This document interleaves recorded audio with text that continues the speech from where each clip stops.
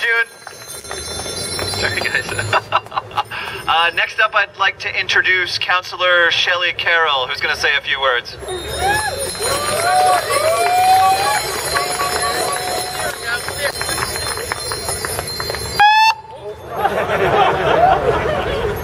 There you go. I have authority issues. I just wanted to see if I could use that siren. Where's Councillor Fletcher? The Fletch is going to ride with you. Where'd she go? Wave, Fletch! Next to the speaker. So, why am I here? I'm the councillor from north of the 401. Well, today is Toronto East Community Council. The councillors from the part of our cycle plan around here had community council today. They were doing that work. I saw them work together and more efficiently than ever because they knew there was a bike rally. Paul is here. Chris Wong Tam's going to be waiting for you when you get to Nathan Phillips Square. I'm kind of glad that I got to come because I wanted to tell you that this is a fight that's coming right up in Nathan Phillips Square. I want you to pedal all the way to NPS because Kristen's going to tell you exactly when the next step is. She's going to tell you exactly where we need your bodies to be to win this next month. But I wanted to also tell you to keep rallying all summer and to keep going out there and looking for your natural partners in this community. We got a problem with one of the trailways in this plan out in the suburbs near where I live. I went out to meet with the people saying no cycling infrastructure here, and when I got to the site, what was sitting right beside the site being protested? A community garden full of gardeners. Those are your partners. Go talk to them. Help us finish this plan all over the city. The gardeners, the farmers markets, the children's programs, those are active parents who want cycling infrastructure to be there when those kids are there. We have the potential for my kid to be able to pedal from Yonge Street to Seneca College out there without ever thinking about being threatened by a car. But we need you to go out there and find the people in the community who will rally with you. Every cyclist, but everyone with sympathy for the cyclists and a passion for cycling. Find your supporters, find our supporters. We got to get it done by finding all our partners. That's a summer's job. When we're all outside, that's when we'll find each other.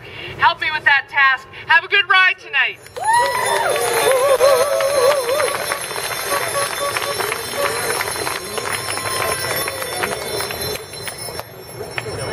My battery is running out, so you cannot call me later. My battery is dead already.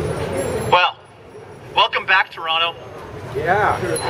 It's been nearly a year since we were here last.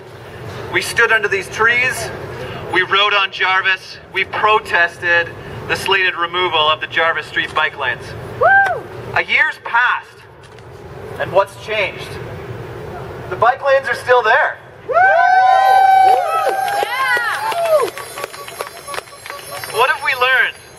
We've learned that collision rates across the board have gone down since the Jarvis Street bike lanes were installed on these streets.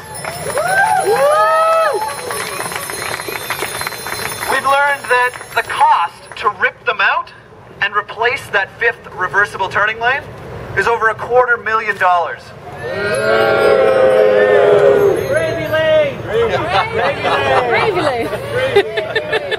Gravy lane! We've learned that this street is working for everyone. This street is safer than it was 3 years ago. It's safer than it was 2 years ago.